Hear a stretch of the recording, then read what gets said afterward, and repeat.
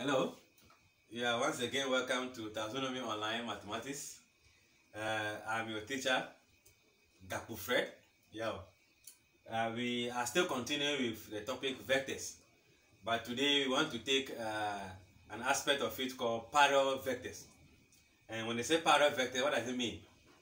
Two vectors are said to be parallel. We all know that parallel lines are lines that have the same distance between them and they never meet. Alright, so if we have two vectors that are parallel, it means that both vectors have the same gradient. It means we find the gradient of the vector A and that of vector B, it should be the same. Or better still, we can say that one of the vector is a scalar multiple of the other. If one of the vector is a scalar multiple of the other, then we can say that the two vectors are parallel. Now, parallel vectors, as we can see, move in the same direction.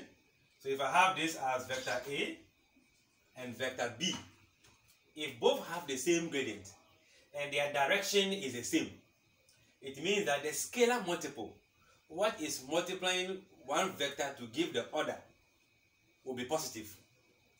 So if I have A is equals to 2 times vector B, that means that the 2 as a scalar, which is a positive number, multiplying B, makes it what? The two vectors moving in the same direction. But we can still have vectors that are parallel.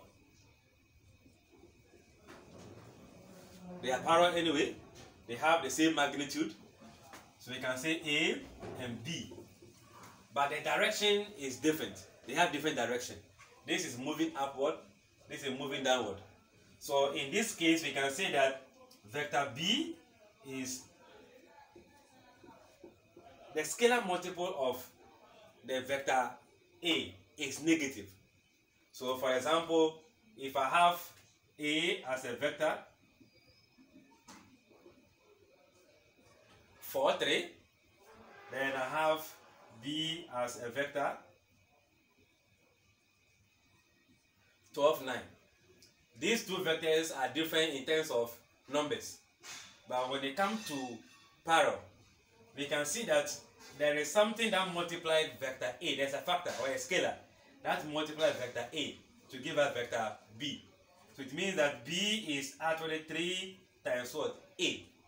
So if I multiply the vector A by 3, as in 3 multiplying 4, 3, the answer I will get will become 12, 9.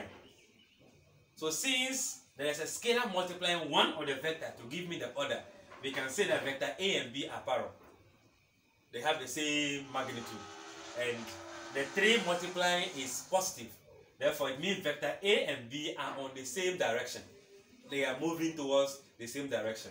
So if I have this, now, if you want to check whether the same vectors have the same gradient, you know, gradient is always change in the y-axis over change in the x-axis.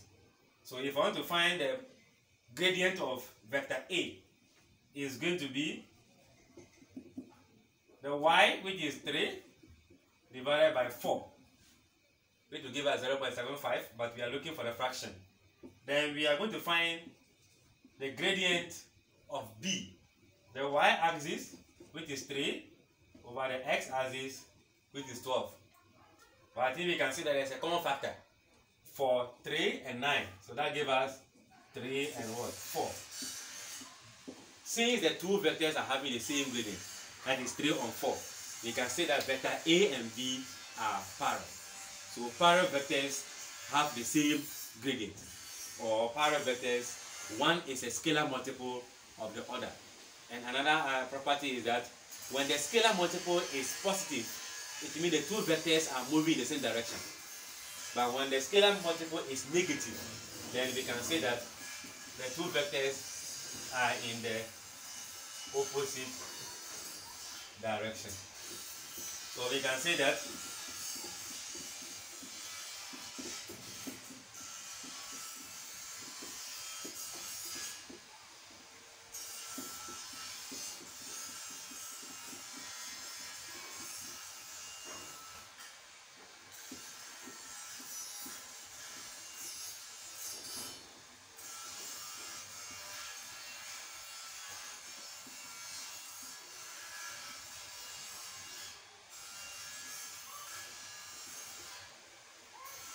Now we have this question.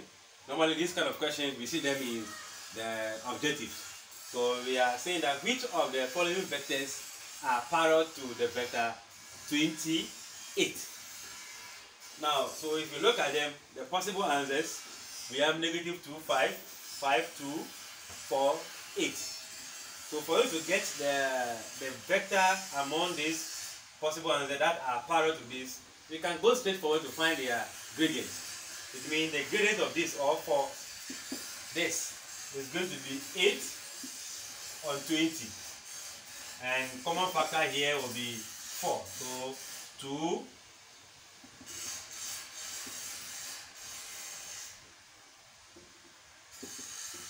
2 and what? 5. So 8 is going up, 20 is divided. So we have 2 on 5. If I find the gradient of this, it's going to be 5 divided by negative 2, which is different from this. If I take this, it's going to be the y-axis 2 divided by what? 5, which is what we're having here. So we can say that this vector, which is possible under V, is parallel to this. So finding parallel vectors is just knowing the gradient, if I can put it that way. Find the gradient, or knowing if there's a scale factor, a scalar that multiply one to give you the other. Alright, thank you very much for watching, and if you want more of these short videos, then go to YouTube and subscribe to my YouTube channel, Gakpo Fred Yao, or you can still search Taxonomy Fred or Taxonomy Online Mathematics, and I think, or TikTok, Setazo, Facebook, Gakpo Fred Yao, and you can be able to get access to my video. Thank you very much for watching.